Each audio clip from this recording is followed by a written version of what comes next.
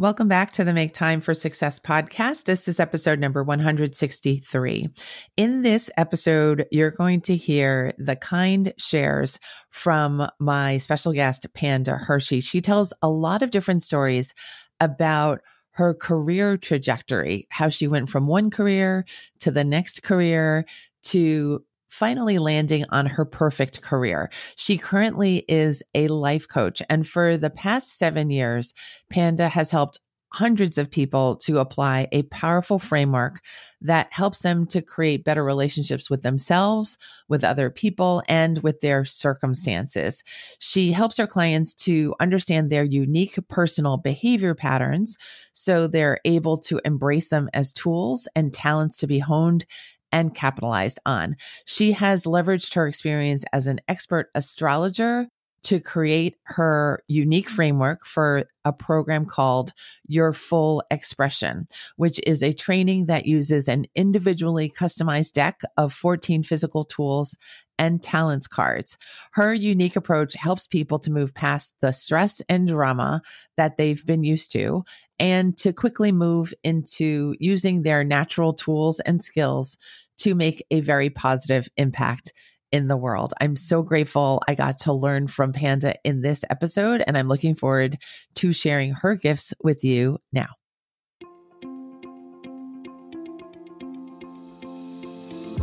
Hi, I'm Dr. Christine Lee, and I'm a psychologist and a procrastination coach. I've helped thousands of people move past procrastination and overwhelm so they could begin working to their potential.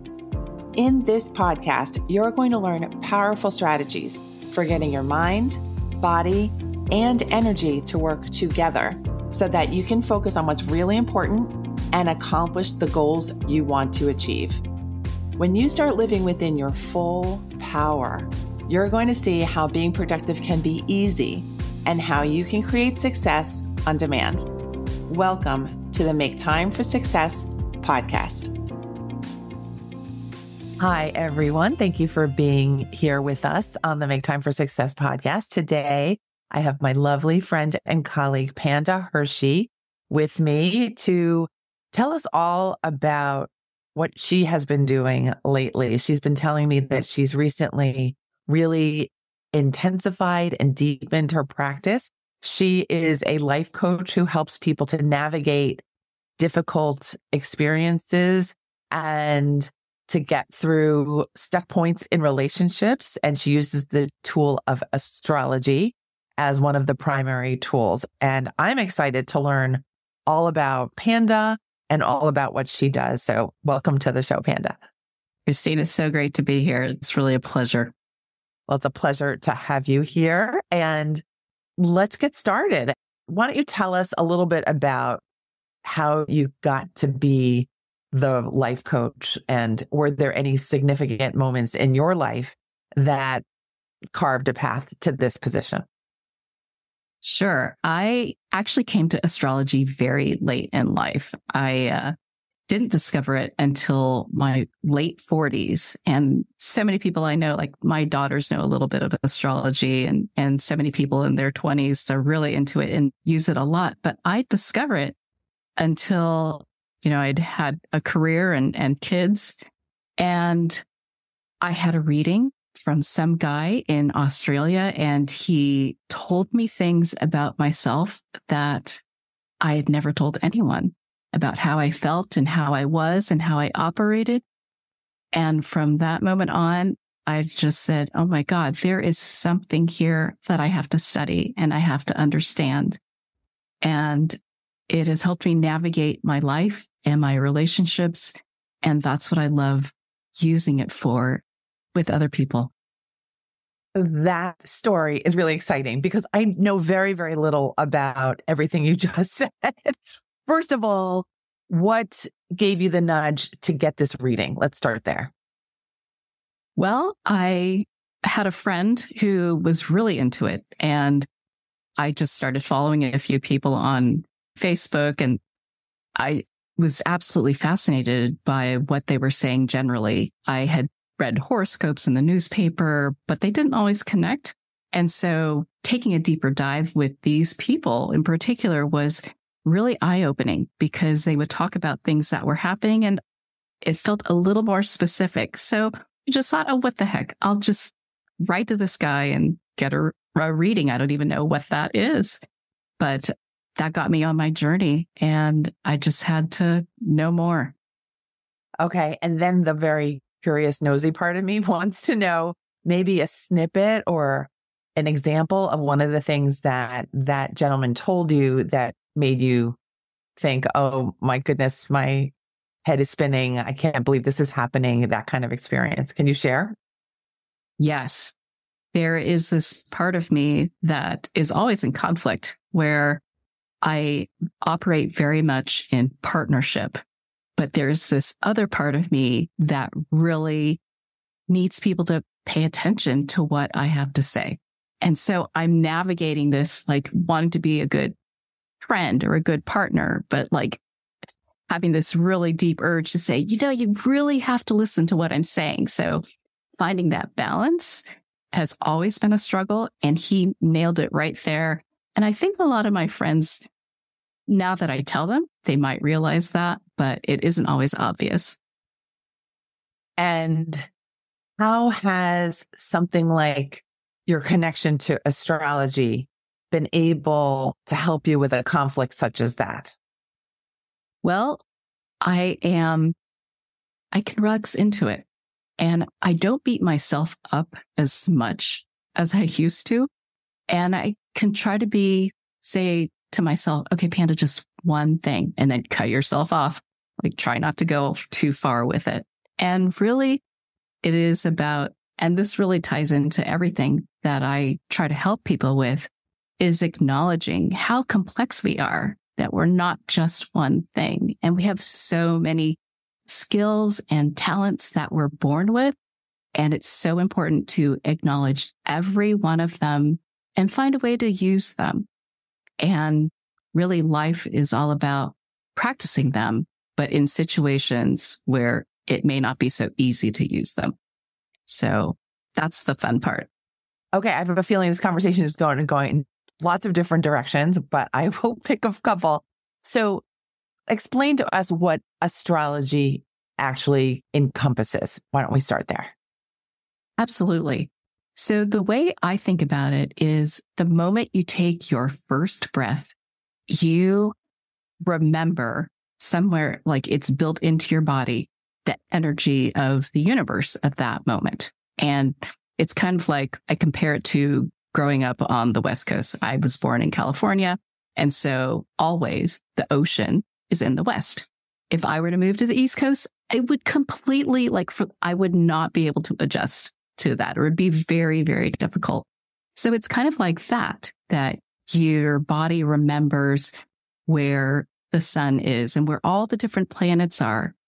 And you hold on to that as your kind of comfort zone, what is easy for you. And each one of those planets and the way the Earth was oriented at the moment you were born are just a part of you and your natural tools that you are most comfortable with. Does that help? Yeah, that does help. I have spoken informally, not on the podcast, with people who, similar to you, are very fascinated and committed to the practice of working with astrology. So I know a teeny bit, but that was actually very, very clear. Do you know the origin of using astrology to help individual functioning and the betterment of people's lives? What I have found for myself and for so many other people is that when we start to understand ourselves, we give ourselves a little more grace. And then we start to recognize how other people in our lives that we think we know so well, our kids, our partner, our best friend that we've known since elementary school, how they are built differently than us. And those little edges that sometimes are difficult to navigate, you'll have a little bit more grace and a little bit more understanding. And it just helps you relax into it. And you look at the different ways that we approach any situation as, oh, well, if I do it this way and the other person does it this way, then we're a team and we have more possibilities open to us, or this other person fills a gap that I have, and I can rest and let the other person take the reins for a while. And that's what I love about seeing how people zip together, is what I call it, in their relationships. Okay. Do you know when that first started to be a practice where astrology was applied to human behavior? Oh, wow. It's been around for ages. I believe it was Johannes Kepler, an astronomer. He was actually also an astrologer. And I read this in the Richard Feynman's Lost Lectures book. And that to me was just so affirming that I'm kind of on the right track, that people way, way back who were so respected as scientists actually were doing this work. Carl Jung was another person who incorporated astrology into his work. So I think it's been around for a very long time. And of course, I'm of Chinese origin. Chinese astrology has been around for a very long time. Yes, yes. Now, you've had careers in other industries, and how have you maybe merged your skills from those other experiences into your understanding of what you're doing now and this new iteration of your career? So I've definitely had some twists and turns in the work that I've done in life. And I started off as a scientist studying cell biology and, got a PhD, did postdoctoral work, but found that I was great at understanding patterns and analyzing stuff that had already been done, and less on the creative side, like thinking of what is the next experiment was impossible for me. So I pretty much knew I needed to leave science, and I went into investing for institutions. And in that work, I realized that I'm really great at pattern recognition. So the analysis of what makes a really good track record and the components of that are most likely to lead to success are something that I was always looking for. And that is exactly what astrology is all about. It is pattern recognition. And really, I've just found a way to explain that those recurring patterns that all happen at different rates and frequencies, I'll say, that basically are embodied within us and show up in a way that I can put simple language to. And that is what helps people. Okay. So I am imagining that some of what you're doing is based on the reading of the stars and how they are aligned or were aligned. And then some of it is also your reading of how the person is in front of you and how they are with you. Actually, it is completely from the charts. I really actually don't rely very much on what they appear like in front of me or how they behave. I ask a lot of questions about how things show up for them. I can describe certain things about them from a very high level. For example, if they have a tool or a talent that is in a Leo style, that may show up and people may think about it as, oh, they are drama queens, or they just always need the attention. And I come at it as, you probably enjoy offering your gifts and having people receive them and acknowledge that you're good at this. And when people do that, you can just sit back and relax. So how does that show up for you? Who is reinforcing that for you? What situations are you able to do this in? Is this happening at work, or do you feel shut down? Is your partner acknowledging this? Have you let them know you need this? And this is how I coach them. And they can give examples, or they know them in their own lives. They can say, okay, yeah, that is the way I like to do things, or what I absolutely need to have. And I can encourage them on bringing that more into their lives, or if it's their kid. I love working with parents and their children, helping them support their kid and knowing what they need.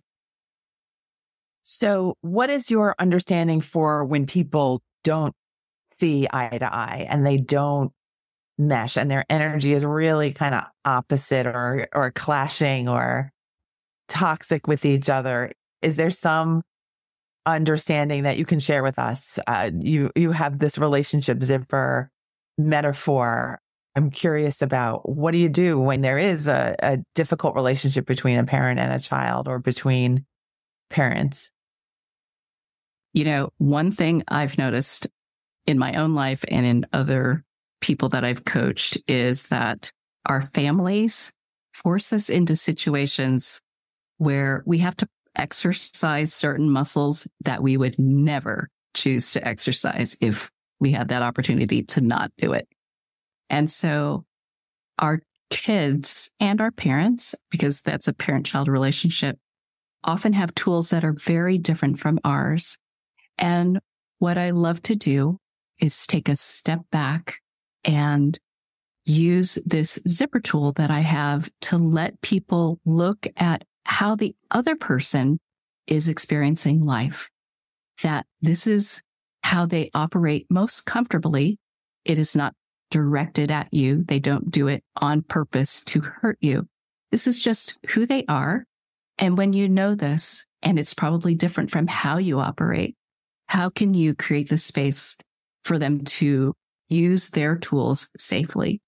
Because what I found so hard is that when people aren't given that opportunity to use the tools that they have most naturally, they feel completely shut down and they feel like they're not worthy, that they're useless, that they have nothing to offer. And that just crushes my soul to hear things like that. Did your career shifts, your own personal ones, it sounds like it was a progression, but that you found what really suited your heart and that you knew deep inside that this was the work you were meant to do. Is that correct? Oh, absolutely. Even now, I still discover things about my own relationships and how to use this work to have a win every day. Like with my mom, there's a part of her that always has something important to share. And when I was a teenager, I did not know this. I probably did not pay attention to her as much as I wish I would have, to listen to what she had to say. And now every time I see her, she and my dad live close by. I try to make sure I get that win.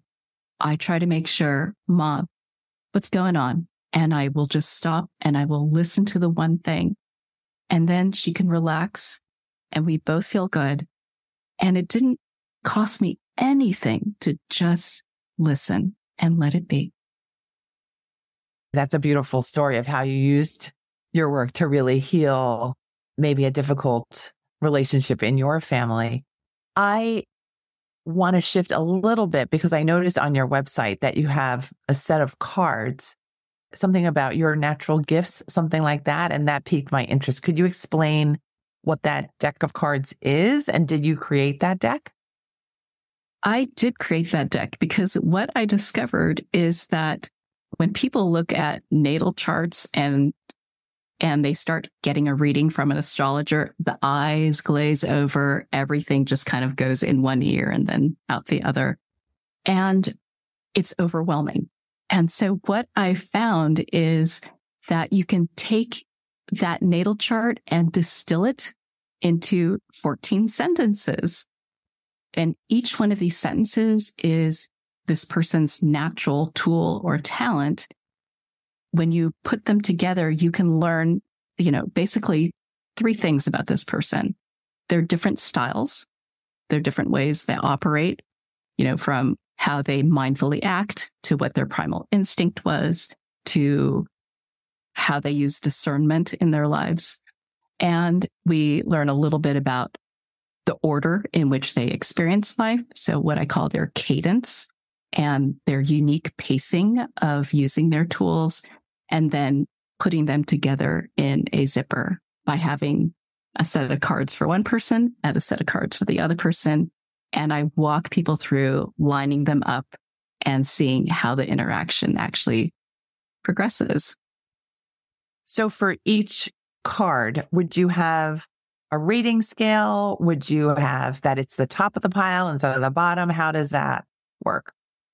Oh, it's so easy. The degrees on the card are related to the natal chart, but you don't have to look at the natal chart. And I just have people take their 14 cards and I say, divide them into 3 piles. Look at these degrees, put them in a pile of 0 to 9, 10 to 19, and 20 to 29, which is the range of degree possibilities, and then put them in order, and then read them from 0 to 29.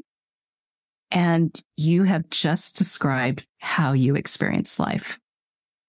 So you do that for one person, and you do that for the other person, and they zip together. And so you may have a tool at a certain degree at 0, and the other person may have a tool at 1, or you may both have something at 1, or you may each have 2 tools at 1, in which case there's a lot going on. But every single relationship is different. And that's what I love showing people, is that we get stretched by being in relationship with someone else to learn how to use our tools and be flexible and accommodate other people's way of doing things. You have a very strong healing vibe.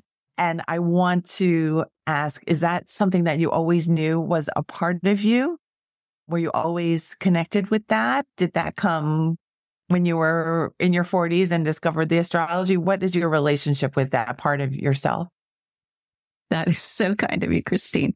I actually began a journey of transitioning from the corporate world into healing by first studying acupressure. And so I practice Chinese medicine. I still have a small practice that I love. And honestly, I think I've softened from learning about how astrology affects people. I used to think everyone experienced life the same way as I do. And it was a complete mind blower to realize, oh my God, no, not even my kids experience it the same way I do. No matter how much I can tell them this is how it is, it's not. Yeah. It's literally nobody experiences life like you do, right? And it was really a shocker. But I think that compassion then for myself and for every single person I ever meet, I just want to help them love themselves and recognize that they have something absolutely to offer and the world needs it, because that's the only way we make it through, is when each person gets to contribute their gifts. Yes. Well, thank you so much for sharing all of your gifts with us. They are clearly in abundance. And I will share with our listeners now that this is Panda's first ever podcast episode. And if you've never been on one, it really is a nerve-wracking kind of hurdle to address. So congratulations on doing so well. And thank you so much for being so open and wonderful with me and my listeners, and for entertaining all of my questions. Is there something else you would want our listeners to know about either the power within themselves or the power of using astrology and or coaching and or both for their own development? Well, first, Christine, you make it so easy for people to come on your podcast. You ask wonderful questions, and you have that same open, sweet energy that is so inviting and makes everyone feel safe. It's great. Thank you. I have a free training available for people to take a look at a specific relationship in their life. If they learn just one thing that can help them smooth a bit of an edge or help them get over a bump that keeps coming up, then I've done my job. And it's basically using a little subset of the actual tool cards that I use as part of my membership. And I just love sharing that with the world. So they can just go to my website and check that out and see if it helps them with the relationship in their life. Okay, beautiful. So Panda's website is yourfullexpression.com. And like Panda suggested and invited you to come join her over there. Again, you can go to yourfullexpression.com. Do you have a free resource for our listeners to use for that very thing? Yes, they can just go right there, go to the free resource. They can get an overview of what will happen and then sign up to get the cards sent to them. And it takes 24 to 48 hours for me to generate them and get them right back. And then they can do the training. Oh, terrific. And that's all set up through the website. Yes. Terrific. Okay. That's very generous. And that sounds like a very wonderful invitation. So I'm going to encourage our listeners, if you are fascinated and curious about what Panda is doing and curious about how to shift a relationship that you might be having some struggles in, I definitely would suggest working and connecting with Panda as soon as you can. So Panda, thank you so much again for being here. Is there an Instagram handle that you can share with us also so that we can stay in touch with you that way as well? Absolutely. The handle is It's Panda Hershey. And I share a lot of current energy information there so that you can stay on top of what's going on in the world. All right. Terrific. It is quite a time in the world these days. So yeah, I'm with Panda in so many different ways, including just knowing that it's worth your time to examine what is going on in your relationships, in your energy, in your world, and that it's okay to be curious. It's okay to explore, and it's okay to bend and twist and expand what you can do. And I wish everyone the best of health and wellness, as I know Panda does. Thank you again, Panda. It was a pleasure, Christine. Thank you so much. All right. Take care, everyone. We will see you next week as the next episode drops on the Make Time for Success podcast. Take care. Thank you for listening to this episode of the Make Time for Success podcast. If you enjoyed what you've heard, you can subscribe to make sure you get notified of upcoming episodes. You can also visit our website, maketimeforsuccesspodcast.com, for past episodes, show notes, and all the resources we mention on the show. Feel free to connect with me over on Instagram too. You can find me there under the name Procrastination Coach. Send me a DM and let me know what your thoughts are about the episodes you've been listening to. And let me know any topics that you might like me to talk about on the show. I'd love to hear all about how you're making time for success. Talk to you soon.